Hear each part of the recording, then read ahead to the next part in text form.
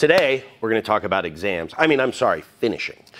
And I wanted to go over my favorite finishes. Now, finishing is something that is subjective, but I have some very strong philosophies that I subscribe to for finishing, and I want to go over them. I wanted to talk about my 4 or 5 favorite finishes and where I use them and how I do them. Now, there are lots of opinions out there, but I'm coming from a place of somebody who likes to get durable finishes that look gorgeous. Gorgeous is always my #1 priority, and that get done quickly. When you're doing woodworking projects, nobody wants to spend all this time working on something and then have to wait full days between coats to cure and have something sitting in your shop, curing and leaving a horrible smell and collecting particles from the air that you have to resand out. It's just not a good way to finish, in my opinion, and it leaves so much room for error. I like to do beautiful, durable, and quick in that order. So let's get into all these. I'm gonna show you how I prep for them, apply them, and how I get them complete and out the door. Okay, so I'm gonna quickly go through all the finishes that I like to use and tell you what I like and what application I use them for. I think first and foremost, when I think about finishing, I have a few rules that I live by. One is, I don't like gloss. I think gloss can look very plasticky, semi-gloss and gloss. I try and keep it in the matte and satin areas. Most things that are matte are oils or things that you wipe on. They are penetrating type finishes. When I get into the more satins, we're talking about our lacquers, our water-based polyurethanes. And then when I do gloss or semi-gloss is when I get into epoxy finishes, which I would only use on like tabletops or bar tops or places where I need ultra durability. My #1 go-to finish, absolutely #1, is because of ease of use and just absolute beauty, is shellac. And I like to make my own shellac because I feel like it's much higher quality. Shellac comes from bugs' saliva, which is such a cool fact. I couldn't tell you which bug or anything, but somebody told me that once, and I hope it's true because it really blows my mind. So you get these shellac flakes, and they're mixed with denatured alcohol, and we'll get into more about how I use it here in a minute, but it comes in different colors. Most used, 99% of the time, is the de-wax blonde shellac because it doesn't really change the color of the project too much. They also have what's called garnet, which is a much darker one. Looks like this, and it's really simple finish. It's what's used when someone would say a French polish. That's shellac. It's a very old finish. It's something that's been used for thousands of years, maybe. Hopefully I'm not over speaking. What I do is I mix it very strong, very equal parts, so 1 to 1. Let that dissolve. It usually takes about 24 hours, and then I thin it for use. And so, a jar of 1 to 1 will last me quite a long time and do a lot of projects. And what's great about it is that you can reset. If you put on too much, if it gets wonky, you can just get pure denatured alcohol, wipe it down, and take off a majority of the finish and just restart over. And that's how a French polish works, is you slowly decrease the amount of shellac that's in there and increase the amount of alcohol, and you rub it with a pad, and that really buffs out a finish. But it comes out a very nice kind of matte satin finish, and it penetrates really well. The other benefit of shellac is it can go over anything and it can go under anything. It's super easy to use. You don't have to worry about mixing. So sometimes I'll use it as my first couple coats and then come over with my finish, whatever I'm using. My next favorite finish is one that I make my own. Again, maybe there's a theme here. I like to make my own finishes, but it's what I use for cutting boards and shop jigs. And here is a cutting board. Mark and I have put together a long form class. It's a, I believe, 9 video class on making this cutting board. So it's a few hours of instructional content, and that is really cool, huh? So what I do is 4 parts beeswax, which you can just buy on Amazon, and I'll link everything I have here down in the pinned comment and the description. But you just get 100% natural beeswax and mineral oil. You do 4 to 1. I heat it in a crock pot or a chafing dish, something that's nice and slow till it's all mixed together. And then you let it cool down and you get this really cool sort of goo. We call it the Katz-Moses goo. Stop it.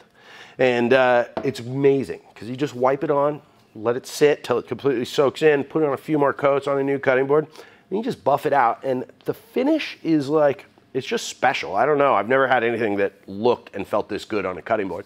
Now, it's not durable on like furniture pieces or jewelry boxes, so you couldn't use it there. But with shop furniture, I really like it because I can reapply it any time, and it's got that wax in it, so my tools slide really easily, like shooting boards, you know, different stuff where you're in contact with hand tools. It is really great to have a surface that you know is going to be slick and that nothing else is going to stick to it, like, you know, your errant glue or finish.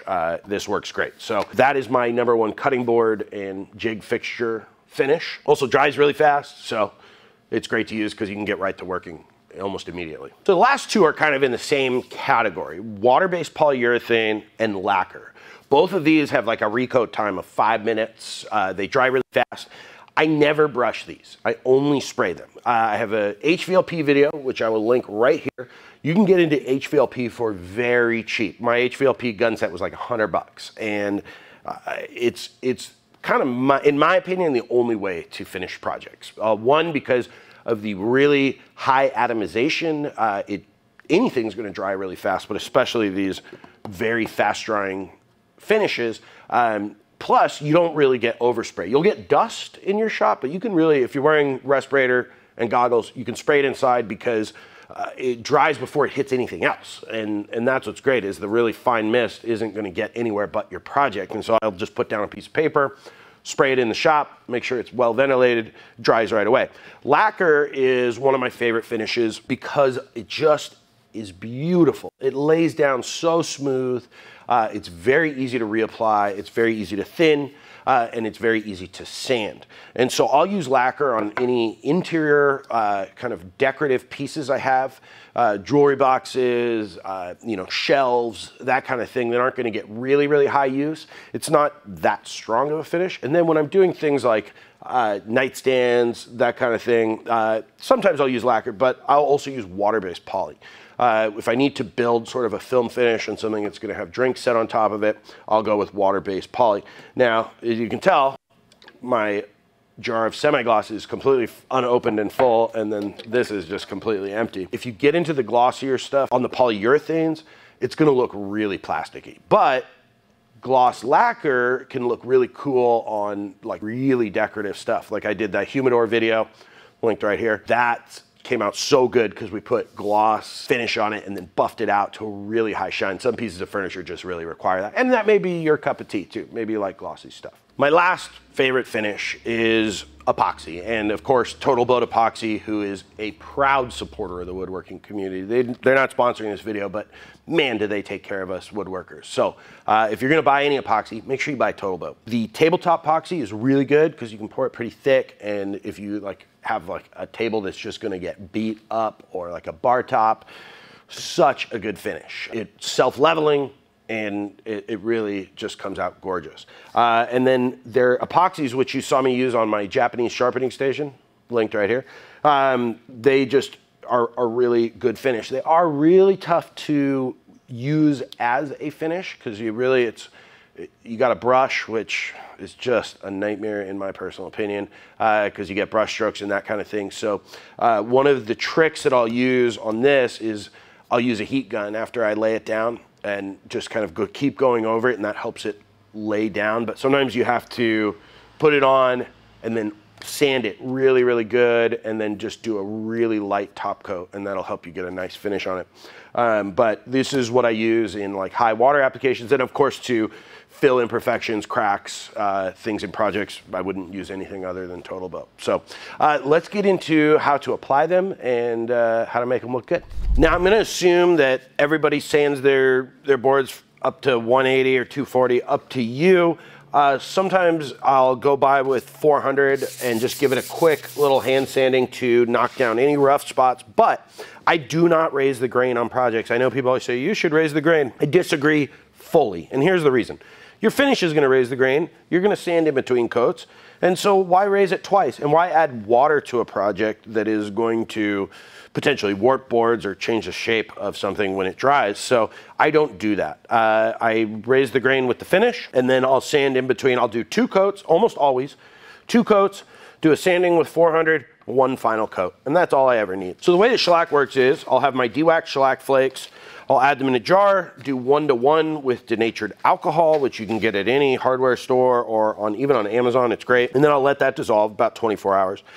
And then what I'll do is I'll take this 1-to-1 finish, and I'll go about 1-to-4 for my first coat, 1 to 4 for my second coat, and then go 1 to 8 for my final coat. And there's a great video by Mike Pekovich from Fine Woodworking. He kind of wrote the Bible on using this, is where I learned. I'll link that down below. And it's just, what's great about this is it dries in like a minute or 2. You can recoat it, you can buff it out. There's lots of ways to use this, or you can use it as sort of like a primer for finish. So I'm just gonna add this in here. And a great way to store your rags is in your jar of 1-to-1, so you don't have to keep using rags. Shellac is not one of those finishes you have to worry about laying out your rags like you would in oil base, so you don't have to worry about burning down your shop. And we already know it's 1-to-1, so I'm just gonna add a few parts here and make it about 1 to 4. And we're just gonna dunk our rag. You can literally just wipe it on. It's so easy. I'm just gonna give it a coat. And the great thing is it's self-wetting, so if you get like a big glob that dries as kind of a bubble, you can just sort of buff it out like this and get it on there.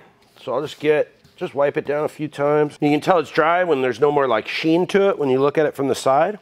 And then we're just gonna go ahead and do another coat here. And this one won't be as aggressive. We don't wanna just completely flood the surface here, because then it'll just mean more work for us down the road when we're buffing it out. But we're just gonna get it wet again, wipe it down, let it dry. Super easy. Okay, and that's already dry. I mean, that was legitimately, we turned the camera off and turned it back on 15 seconds later.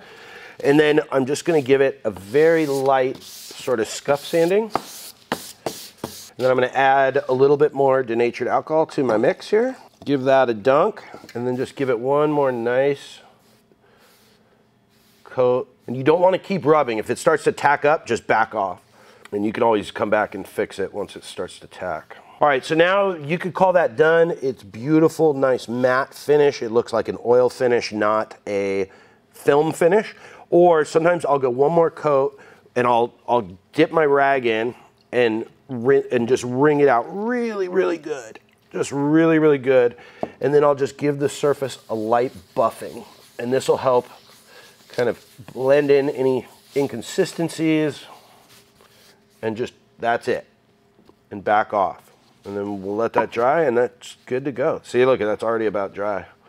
You can see kind of as the shine goes away, it dries so fast. Okay, our next finish is the KM Goo, which is the 4-to-1 mineral oil and beeswax. So it's 4 parts beeswax to mineral oil, heated in a chafing dish until it's all melted and mixed together, and then let it dry, and it creates this like just waxy goo that is just incredible. And it doesn't get easier than this. What's great about it is you can reapply and reapply and reapply, and that's why this is so good for cutting boards. If you are somebody who is making cutting boards and selling them at craft shows and Etsy, I would make up a huge batch of this and put it in little containers and give it to your customers so that it has your contact info on it. So that way, you know, 4 months down the road when they've washed it 20 times and they're like, oh, this doesn't look like it used to, they can contact you, say, oh yeah, just rub that on, tell them how to use it. It gives you another chance to interact with your customers. But this stuff's super easy. Just slop it on, rub it in, and you just let it sit. And let it sit till it seems like it's just not absorbing anymore. You can just leave it on there. And you know, I already did this board recently. So once you've let it sit for a while and let the mineral oil really get in there, all you want to do is, using the same cloth, just keep buffing it. Keep buffing it until you remove kind of any extra, and then you just let that wax harden up. All right, so now I'm going to show you how I put on lacquer and water-based poly. There is no difference between this process, so I'm just going to show you lacquer with the spray can. I highly suggest you get into HVLP. Again, that video is linked, and if you click that little eye in this corner right here, the top right-hand corner as you're looking at the screen, it will have that HVLP video. Take a look at it. It makes a difference. It really makes a difference. It's a small investment to get a much bigger difference in your woodworking to get into the HVLP stuff. Highly recommend. So the way that I do this is sanded up to 220, and I just put on my respirator. Now what's great about lacquer, which is a little different than polyurethane, is lacquer is self-wetting. So it's gonna re-wet itself every time to adhere to the coat before it.